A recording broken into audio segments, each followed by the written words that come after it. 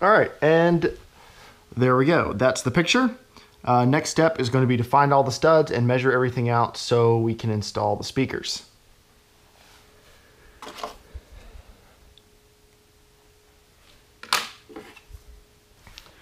All right, next we need the stud finder.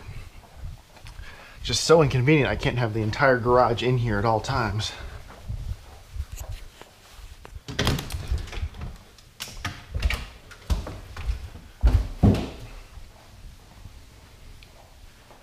Can't think of anything else I might need that's out here. I'm sure there's something, I just can't remember it now.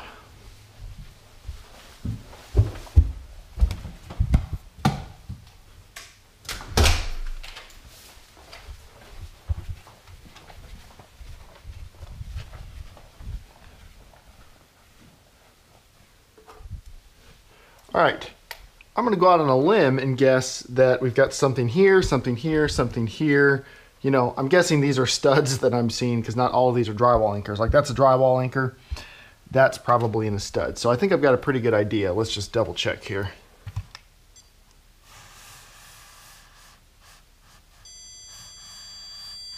Yep, that makes sense. Okay, so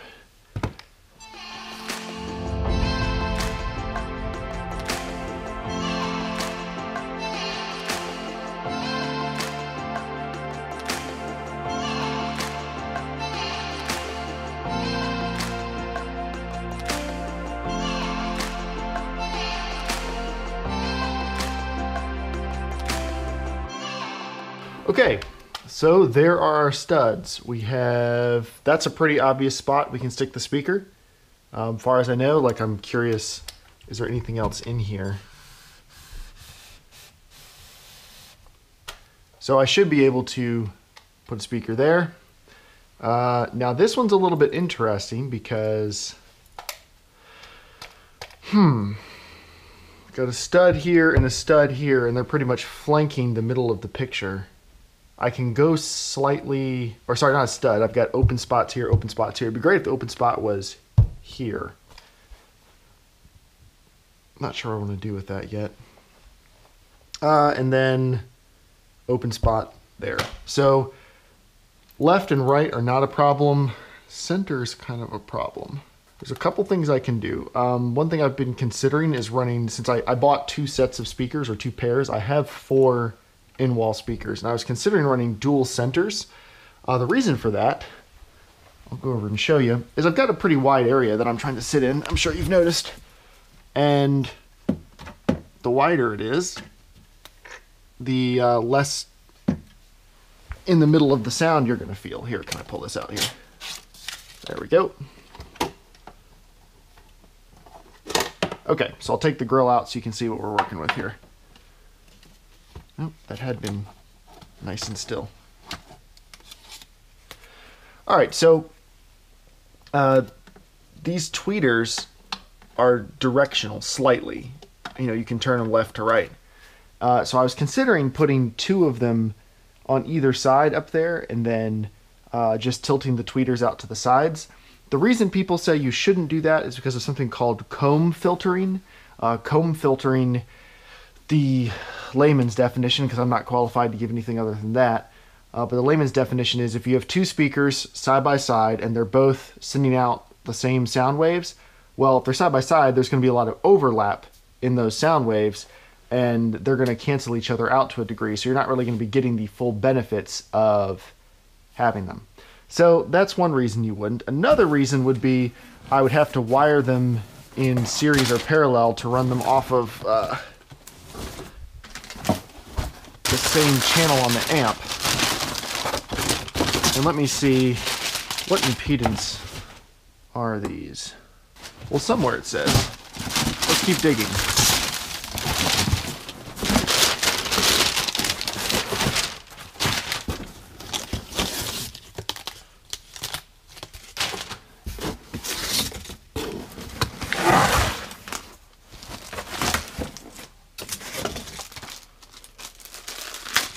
All right, there's got to be a spec sheet in here. 8 ohms nominal impedance. 8 ohms. So my choice is I could run them as 16 ohm or 4 ohm. 4 ohm for this receiver seems like that's going to be not good. Let's see.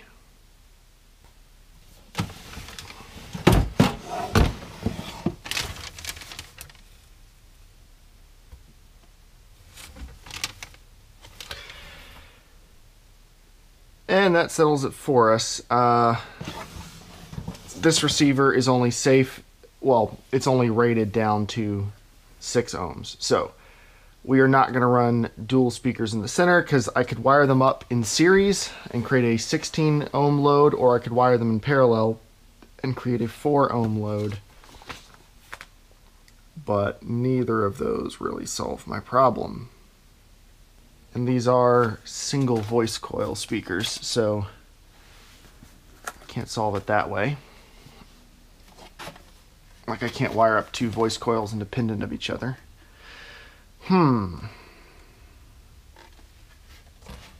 I've been, in case anybody's wondering, why am I using in-wall speakers not in the wall? I've used them for the past couple of weeks since I bought them, just letting them break in, so that when I chose to put them into the wall, they'd be ready to go. So here, I don't need to worry about that right now. All right, so 1 speaker. So it's going to have to be slightly off-center. There's no other way around that. That's unfortunate. Because this is really the best place for the screen. And honestly, that doesn't really matter because almost everybody who looks at this is going to be viewing it off-center. So the speaker being like 6 or 8 inches off-center, I know it's not really going to matter. It's just really going to bother me because I have 1, 2, 3, 4, 5, 6 gaps in between the studs, and it would have been really awesome if that perfectly fit in one of them. So I will probably put it in this stud just as far over as I can. Probably don't really have a choice other than that.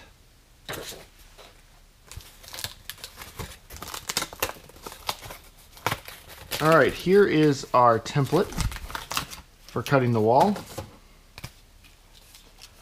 Let's see how this compares to a speaker.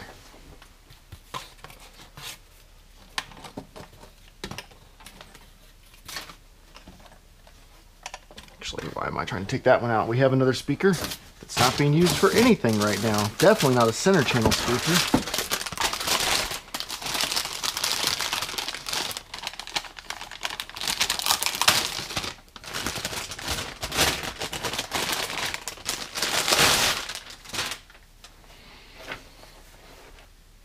So the rounded edges here are not what we should use. We should square those off.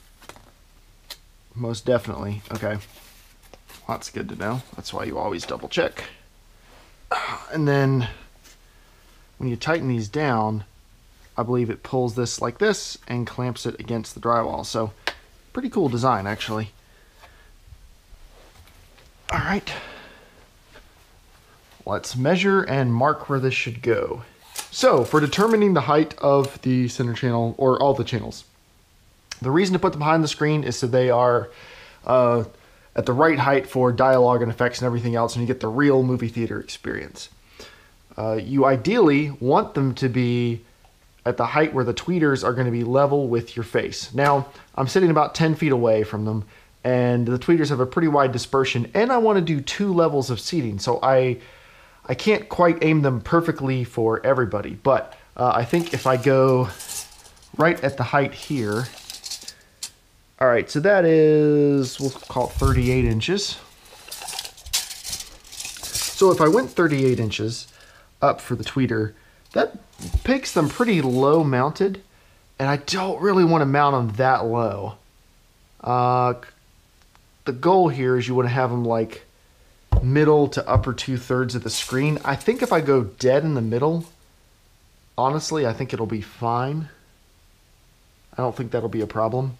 So let's see. Top to bottom is 57.5 inches. So if I go 28 inches up for the tweeter, Well, no, I'll do 28. Let me see. So 57. So 57 inches, top to bottom. And the speaker cutout is right at 12 inches. So we're going to have 45 inches of space. So I'll break that into 22.5 inches on either side.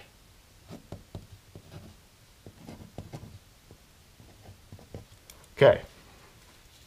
So we'll do 22.5 inches from the top and the bottom. We'll put them dead center. It should be good for pretty much everybody.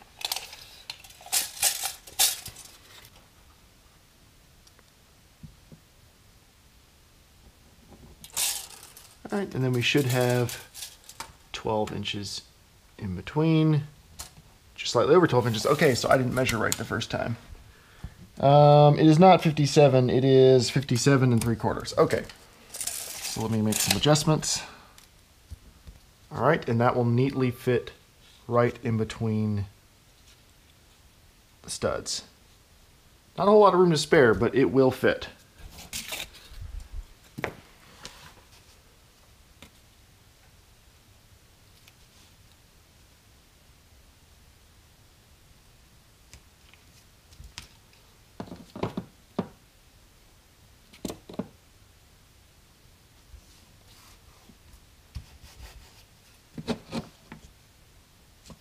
All right, that's one. Let's cut it out and see how it goes.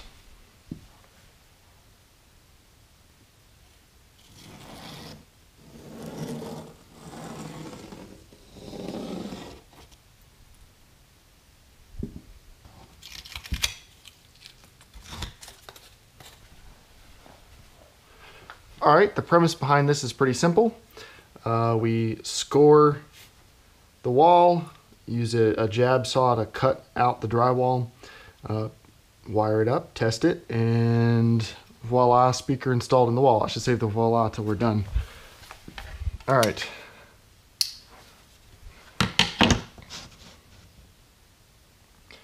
It's probably not important to be this careful doing it, but the more careful I am now, there's less I potentially have to patch later.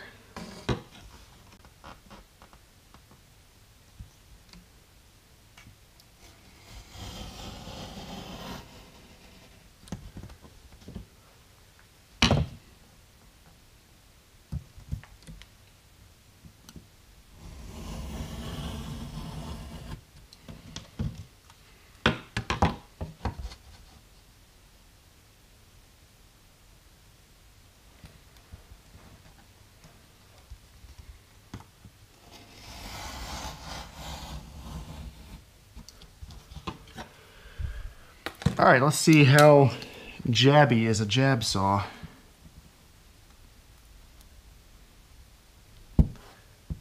I could drill a hole to get this started, I suppose. That might be the easiest thing.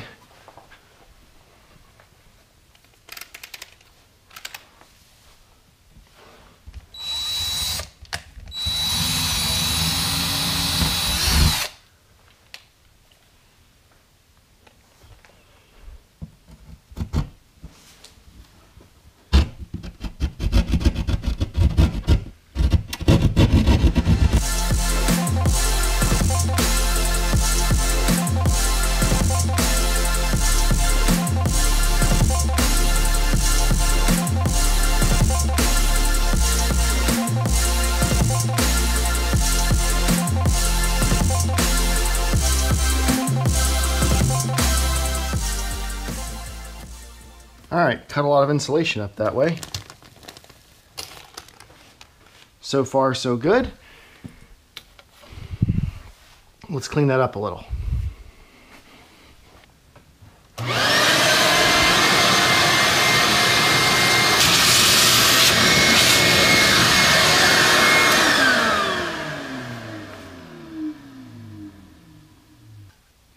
All right, I took a break for something unrelated.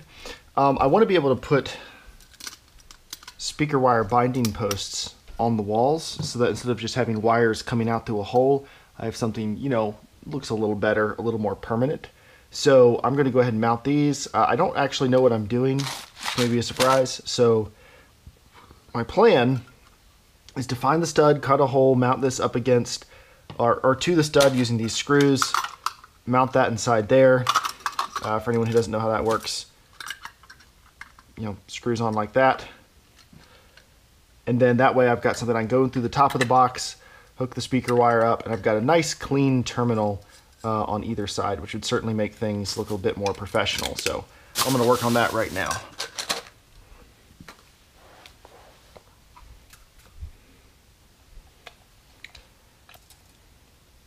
All right, I can't go the same height as those outlets, which would be great for matching everything, but then it's going to be too high for the screen. So do I want to go lower, which would be better for the screen, but I don't think it's going to look as good matched with everything else.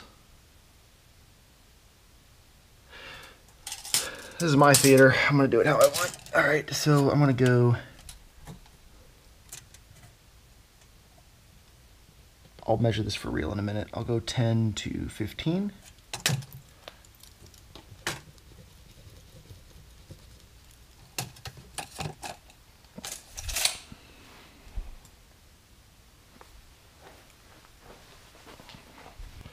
Okay, so I want to go here to there is the stud, and then I want to be, let's see, that seems awfully tall for the outlet. No, that's about right. Okay, so I want to be mounted right here. So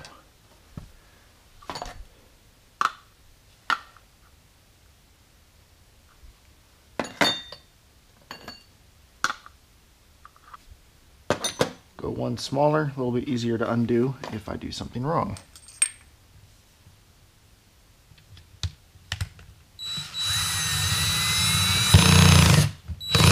Not enough torque.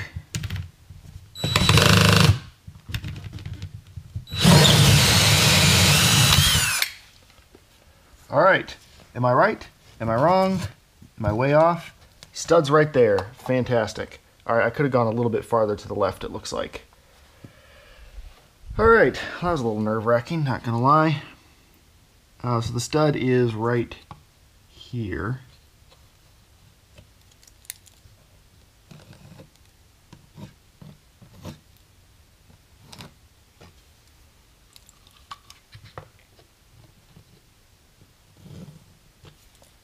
All right, and the mounting plate should just barely cover the hole. I'll go smaller in the next one. Everything's a learning experience.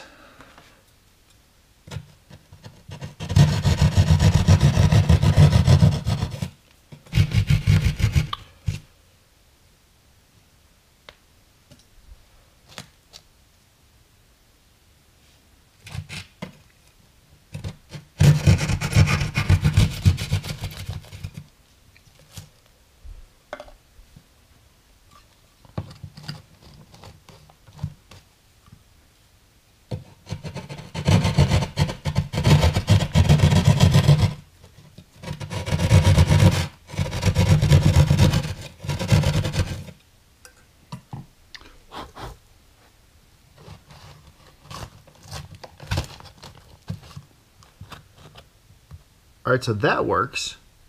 What doesn't work is I can't actually reach the holes to screw it in.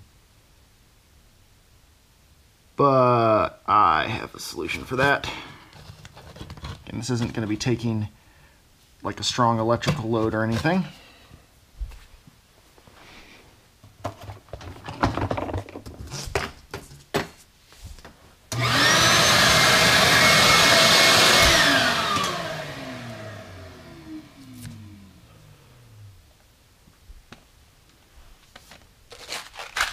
I can just add some new screw holes in the side of the box here,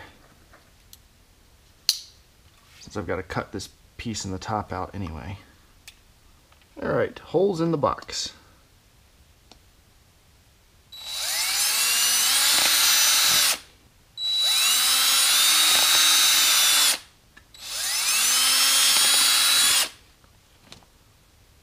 right. Just about perfect. All right, so I'm going to insert this in here.